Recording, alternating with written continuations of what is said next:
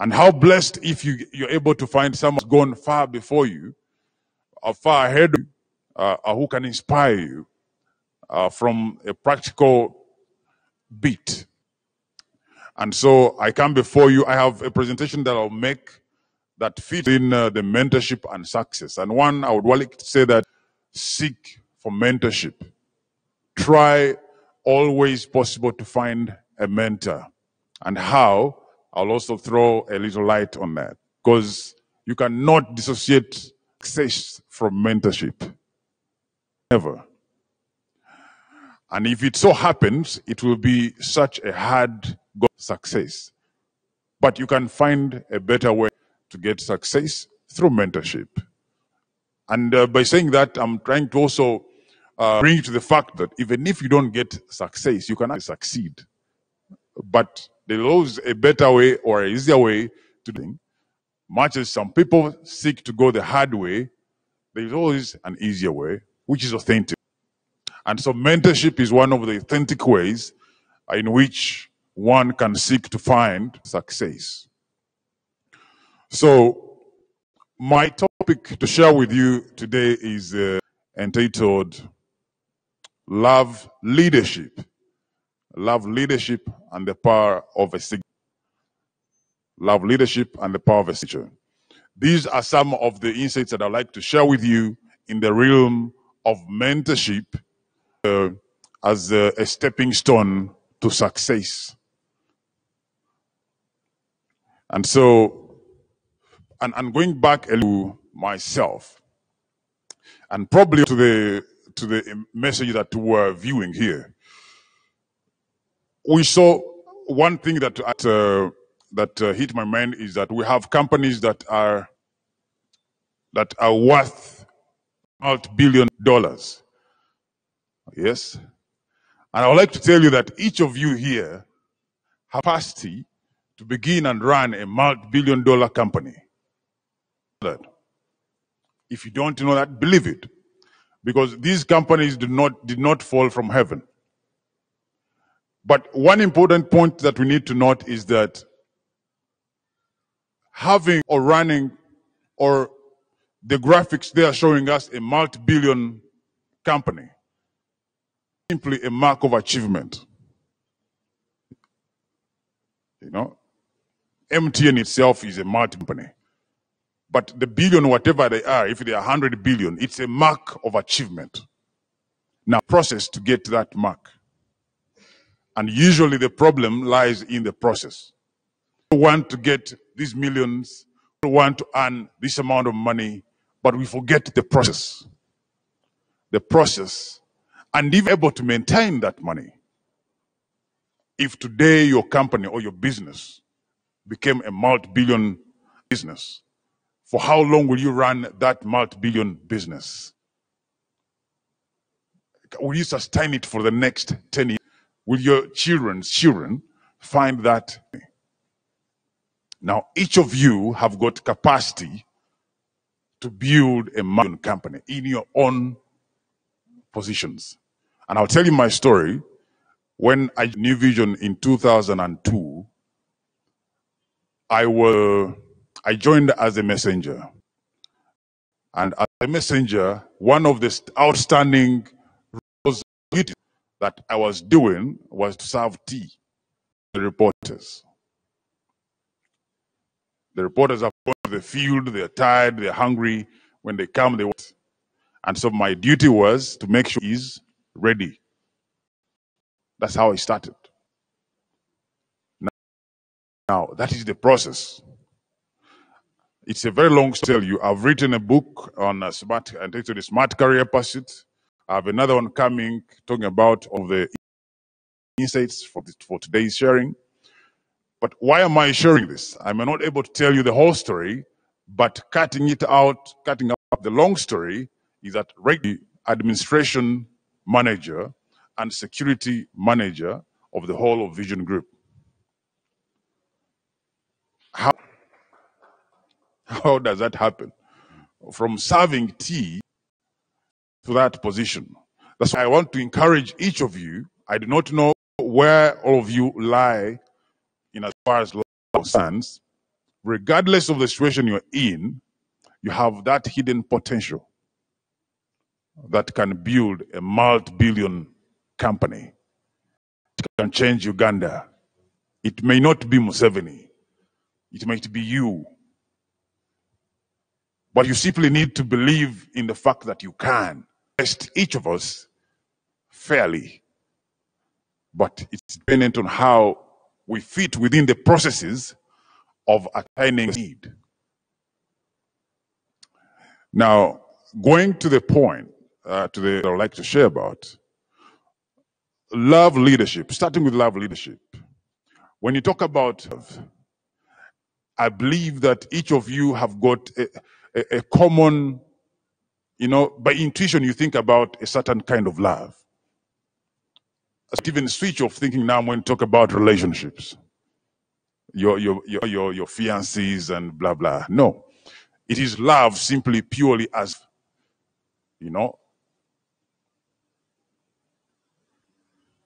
love leadership. What do you love? How do you expose love? That positive energy that you expose with your friend. That emotional love. Now, I want us to transfer emotional love and put it, that emotional love for your fiancé, and put it in the realm of establishing a lasting business. Now, love leadership is the of leadership that seeks to put love at the forefront of every operational strategy or operational idea that you conceive. Now, I would like to get two people who I would like them to, who will help us demonstrate. One lady and one gentleman. To express love in business. We have seen multi-billion businesses here, but that a multi-billion business is simply a mark of achievement, but there is a process to get. So I would like to have one gentleman and one lady, or if that is difficult, I can have two ladies or two gentlemen. It doesn't matter who comes. I want to be very quick. Yes. Now, what's your name? Biarhanga's late. Hanga. Betty. Mirembe. Mirembe. Now, Biarhanga and Betty are going to demonstrate love leadership. And so, do you have any business you do? Anything that you do? Do you have an idea that you'd like to sell to out here? Do you have an idea that you'd like to tell to her? Yeah. What do you do? I have some starting business, upcoming business. Which business is that? It's general business in engineering. Okay. All right. So going to tell her, you're going to share a proposal. You're going to find her in her office. She's an investor. And so you're going to sell your idea. She has sent out proposals for people to come and probably see if she can sponsor. And so you're going to stand here and you're going to have a small dialogue and you sharing business idea, and then she will consider whether to take it or not. And we have a minute to do that.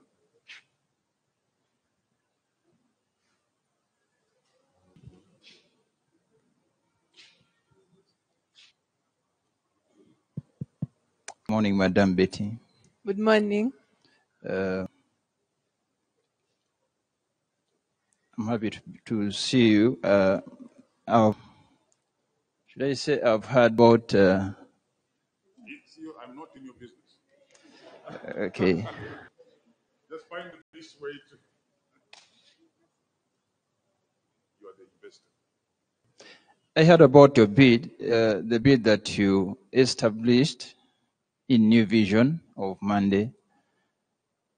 And I would like to be a partner to supply the PPE that you may need.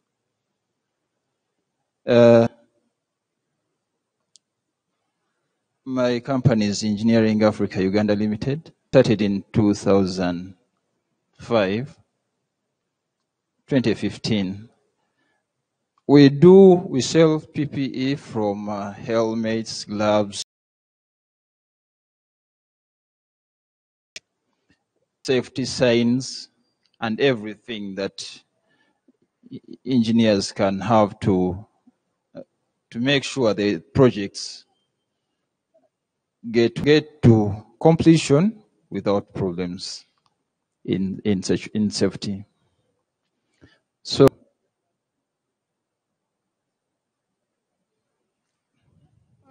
Why have you chosen me among all the other investors? Why are you coming to me?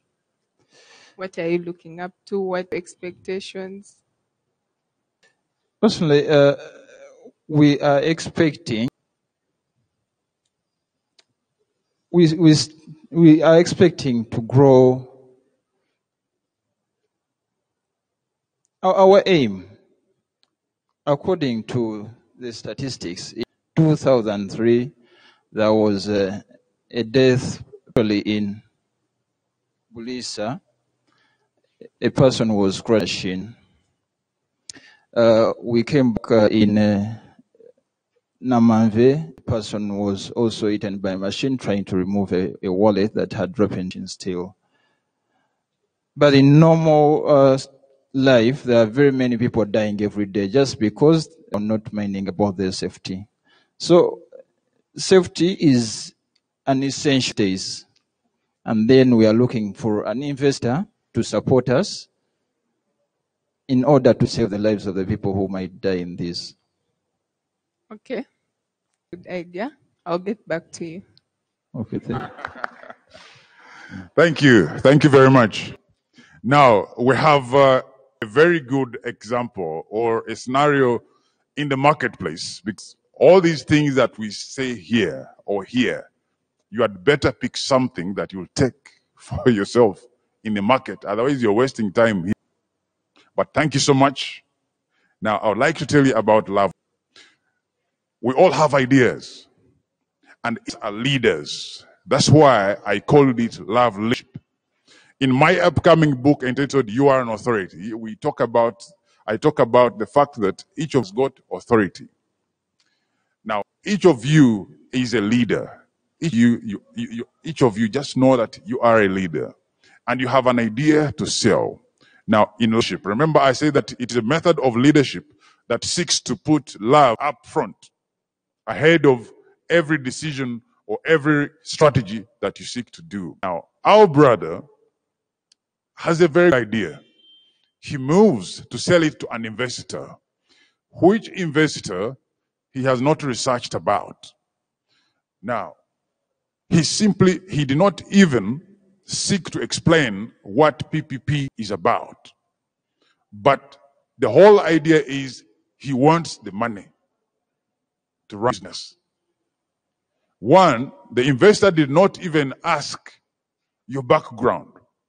He doesn't know that he has just broken the walls of Luzira and has simply put on a white shirt and has read the newspaper and has found an investor who is another prey. In other words, love leadership is the kind of leadership that seeks to establish a lasting relationship. If you remember productions, I labored to tell you that I am married. I tell you that I have children. I labored to tell you that I actually did not jump from heaven but I started as a T-boy. If you want to connect with me, it's up to you. But I did not start the way you see me. And now, that gives you, the two of you, if you're to connect very well, better know each other. The background of the person you're going to deal with. And this is on a daily, even if it is, you're going to meet people here, know them deeply. Establish the relationship. And that is love leadership. It is the love leadership that establishes businesses or even establishes you at that job. Not all of us will do business, but some of you are cut out for office. It's fine. In my book, The Smart Career Pursuit, I said For as long as you have made an assessment and established, looked around, identified all the available opportunities, and known that I am for an office, please do it. Do it well. You'll have life there. But do not die in the office. You could have been a better businessman down in Chikubo. Now, love leadership is the means for you to establish a lasting relationship. And so there are a few other more principles that I'm going to relay about love leadership. I would also like to be warned how many minutes I'm left with, so that fit in the last minutes properly and do not delay your lunch. Yeah. So love leadership, just the way it has been demonstrated. The next principle I'd like us to share about love leadership is that vulnerability is power. Vulnerability is power. When I tell my weakness to some people or to some leaders, they think that it will be demeaning for you to find out what my weaknesses are, and so I had better portray a scathless lifestyle. I am a man, I'm a superman, I'm a superwoman, and so that will keep me afloat in the market or in wherever life takes me. That's not true. Vulnerability is power. People want to be reached at their point of at their level in life. So you stretch your hand and get to your neighbor, catch them at their level of reasoning and understanding. But if I tell you that I am a super, and meaning, so I will never get down to you and to address you, or never connect, because you already see me about you. But when you share your story, your honest story, then you break the walls and you're able to and can now do business, or you can now be listening, you can listen to each other. That's 10. So you can listen to each other properly. So vulnerability is power. Do not hide, sieve enough to give out, depending also on which circle you're in. But just to know that the upper limit is that vulnerability is power, other than what is thought to be a weakness. Now, love makes money. Love makes money. We're looking for money. Every business, every company, name it, need money, because it's a critical aspect for the progression of this true. Now, this love makes money. If he had well with this investor, if this investor had established he cannot let go of Biarahanga, is it? That would eventually generate money for him. But he had to have had the concept of love leadership, to be able to love, to share more of himself and establish a strong relationship with the partner, and then eventually he will realize money. So love makes money. Money. Now, there is also the principle of, this is an operational principle that beats the principle of loveship. And that is named plotting to catch one doing good. When you put love at the forefront, instead of plotting to catch your neighbor or to catch your colleague doing the bad thing, now you plot to catch them doing, meaning you will lead them, you will guide them, you'll advise them on how they can be able to avoid direction, and not to let them get there and fall it and then say, I have called you.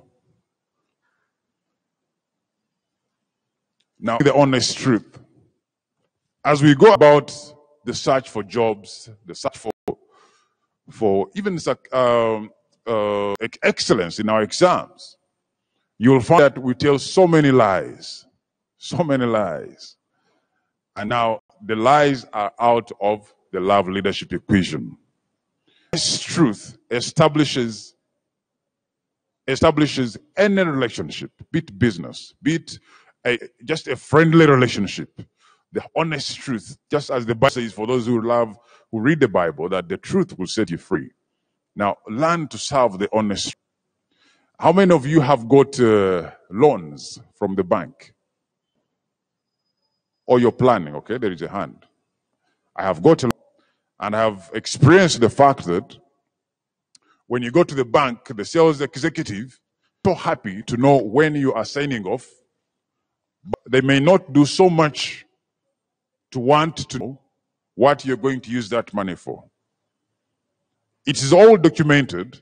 There is not that deliberate extra effort to help out, to tell you the truth that you cannot order this money, or your business idea cannot work, or you need to do this and that to be able to get this money.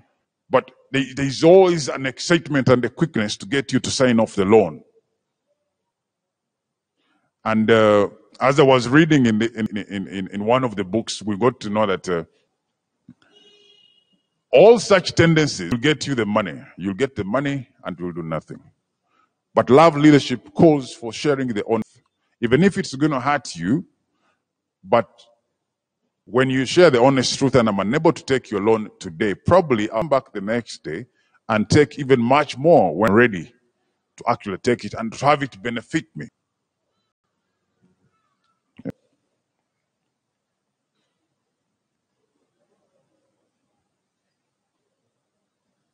Now that brings another aspect of love leadership, which is called the abundance mentality. When you share the honest truth, then you establish an abundant mentality. You are able to share out your knowledge the way it is for the benefit of your neighbor. And so, even when there are resources, you are able to share them abundantly. But that establishes a long and lasting relationship for your business, for your friendship, name it. Serving the honest truth opens an abundance that you would not have probably if you have held on to something or told a lie. I come and get a loan, anything with it, and the next day I am the one preaching about never take a loan. Loans actually work. Loans work if you have got a good strategy, good advice, and you have been served the honest truth. It will work for you. And then we have the good attitude.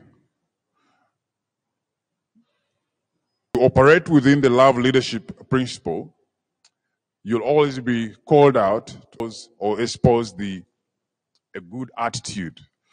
A good attitude is ability to remain positive and to remain in situations that are against your interests. You are here in Kampala, your family is here, and they deploy you in Karamoja. And so you have to commute once a month, come and work and visit your. That's when you test the good attitude. It's not being always ready to be sent to go to Standard Chart, to go to, today you're flying out to South Africa. No. The good attitude is tested at that point when you the least of your interests, but you can be able to give it a go ahead because of the love leadership that has been established in you. You expose that love and be able to move on, and you bear fruit.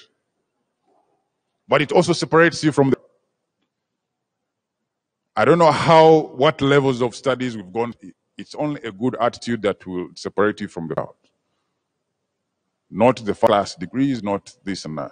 The character that we seek to build within the principle of love leadership is a critical factor in how far you will go and to maintain your career journey. Now, the opposite of love leadership is fear-led leadership. I'll go into details here. And so fear-led leadership always tells you that the resources are not enough. It carries along it the scarcity mentality. So you'll never share with your friends. You'll want to hold everything that you have because you feel it's not enough for you. And so whenever an idea is shared to you, it does not, even before you think about it. It cannot work. It can't work. Please just give it a thought. It can't work. Abusive language. We need one another. Remember we told you. So if you are such an abusive, you are outside the love leadership call. You know, if you have these capes to sell and know a team, so you want to know that it is only you who can do it. And so the team that you're leading, no one will know that they do anything. Stealing credit is fear-led leadership. You are that you may actually lose your job, and so you'll do anything to suppress the others and steal credit at all times. Now, in my last minutes, I want to touch the power of the signature. The power of the signature also comes in the realm of leadership, because we want to, isn't that why we're here? We want to have a better side of life. The power of a signature. Who of us here has a signature? Have a signature? I believe we all have a signature. How did you get to learn about a signature? Someone tell me how you got to, someone else, how you got to figure out that this is actually a signature and it's important. Now remember, please come and share, just in a second. It's and the signature talking about, you might also still be confused. It is this signature that you use on your, or on your, that form or your contract or something. Your name and how. Just a minute. Hi, everyone. My name is Risha Harriet Butcher, and what about the signature is when I was going to sit for my primary class, PLE, we were told that we have to come up with initials that show your name and that you're going to be stuck with it forever and that it will be on my bank and everything. So it's way back then. Thank you. Thank you. Wow. You are very blessed to have had that explanation. Now, in my case, for some reason, we all started scribbling and saying, can have a signature. Let me see your signature. Then I would put the one down. Then the other would say, okay, the blackboard. Then eventually, we started saying it's a signature. But we never had any explanation that you will need a signature for this and this reason. Now, the explanation was given. Thank God. But no one goes deeper to tell you the power that is within the significance of that signature, apart from it getting you money or allowing you entry into a certain area. No one goes to give it its rightful position. Now, I want to minutes that that signature, that artistic impression, it sums up your whole authority. When I sign off this check and give it to Brian or give him, wherever it goes, they don't need to see me. As long as my signature is in their database and it is the one person, they're as good as seeing Frank. Frank is there when not there. Now, that is the power of the signature. Because of power and authority that it wields, it can destroy your family, it can get into jail, you can jail yourself just by the power of your signature. And so if you want to be successful, if you think you'll run that multi-billion company for the next generations, master to your signature and do not let anybody else cause you to sign off if you've not verified. Read, understand. Even if it means causing a delay of action somewhere, it's better delayed but signed off rightly. Many have fallen on the account of the signature. I saw there's a minister who, if you read the newspapers, there's a minister who said that the contents of the documents are not his, but that is his. Why? It's because it has backfired. So there will always be moments of backfiring. Many people have stories. There's a football star who began to play very well and was called out to sign a contract. This is a life story. He was very happy. Whenever anyone is upon to sign a contract, excitement takes the stage. And you sign off. So he signed off and started playing. His talent improved. Another football star cited him. Now, he was quick to accept. Now, only to be shocked that the contract ended in excitement previously of contract.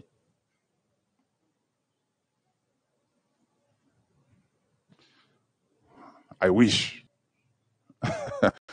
It was a life course, and so he had to play in that club until he was squeezed out the whole juice and he was left nothing.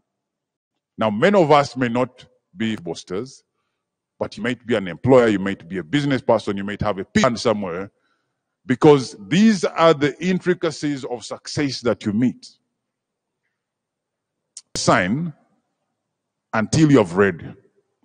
Do not sign if you're drunk, for those of you who do not sign if you're sleepy. There is a lady who signed off their matrimonial home because the husband came and woke her up from bed early in the morning, said, please, this deal is passing by. It was a story in the New Vision. Why was he signing off the deal? He was buying there were about 3 Audi cars from South Africa. And the lady signed off their nice home, over 700 million house. He just cleaned her face and signed. So you have worked. No one can say that so and so is poor. No, you have worked, but your signature has poured out the whole soup. Now, the power of the signature is in your hands. You have the power to hold it back until you get it right. You have studied, you've done all this, you've attended all these seminars, you've acquired this, your success, and then you drop it in one day on the account of your signature? Really? It's not worth it. Love, leadership, and the power of the signature will establish you for a lasting and career journey that is fruitful and enjoyable. Because it's also one thing to be successful, but another to enjoy the success. So, while we seek to be successful, let us also think about the enjoyment. Because it makes no sense for you to be successful and then go restless for the rest of your life because you signed off somewhere a wrong contract. As are gone. I would like to thank you so much for the time. Thank you to the MD. And thank you all for making that to come, because I know some do not treasure these moments, but they're very important. And so pick out just one thing. Even if you just take out the fact that your signature is yours, no one can put you on gunpoint to sign. And if they did, it's on. Keep it. And just neighbor, practice lovely, and you'll have an enjoyable journey. God bless you. Wow, wonderful. Thank you, Frank. Another hand clap, Frank. You know, it's very interesting that I concluded by saying pick one thing, and even if it's about the signature, go with that. I must admit, when we were growing up, my signature came to be because we had competition on who had the most complicated signature. The longest, the one with which could not be replicated. And until I got into a different position was when I actually discovered it's not how long it is or how complicated it is, but it is your representation. It's a representation of you. Thank you very much, Frank. A hand clap for Frank. You know, sometimes we have such events and it's all about the speakers. However, we would like to hear from you, the audience. Would like to hear any questions. Frank is. Would like to hear some additions or something that you believe the rest of the people here could learn from you. Any takers?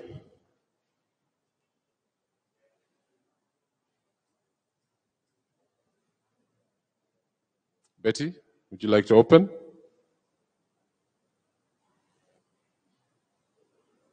Okay, thank you, Brian. Frank, that was very, very enriching.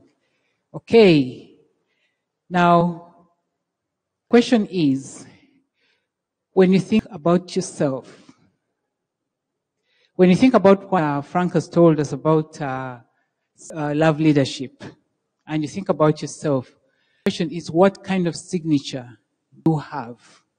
What kind of signature are you taking?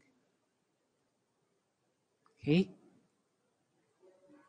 Can anybody think about, can anybody like to share? To share that, it's share on what kind of signature they would take, what kind of signature they would have. Okay. Personally, the kind of signature I would love to take is the one that shows love the people. People are my passion. When I put that signature on that paper, honest me. And I mean what I'm saying when I put that signature on that paper. I love people. Everything centers on love. Okay? When you love people, then you'll be successful. Signature is success. Thank you. Any question? Anybody would like to share their signature or anything else that Frank has shared with you? Any comments you'd like to make? Thank you, Harriet. Yes, sure, please. You can speak from there. Okay, thank you for the opportunity. From what Frank shared, I remember as he was beginning about every one of us having potential.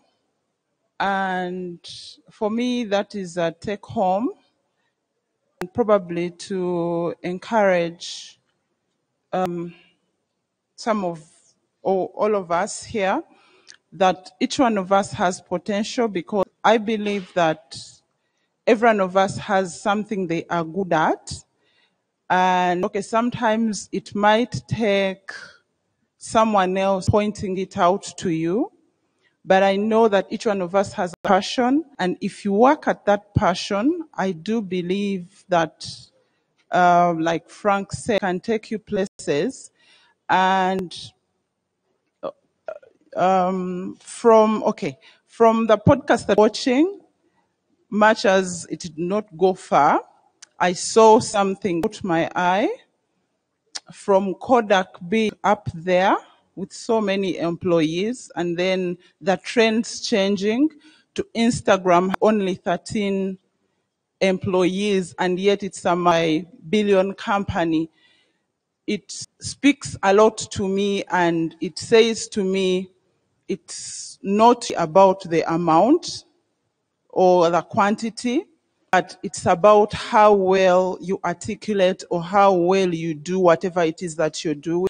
So to all of us, whatever it is that you're at, your passion, or whatever it is, the gift that you have, if you work hard at it, it can actually take you places.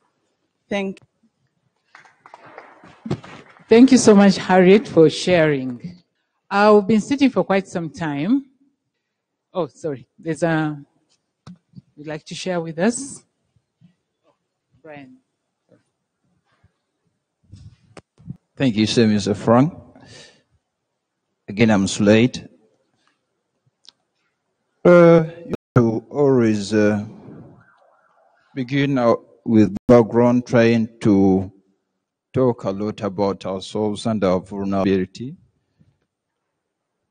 But most of the people we find in office are always not ready for very long conversations. They want you to come directly to the point. they're always feeling, I think, they have less time.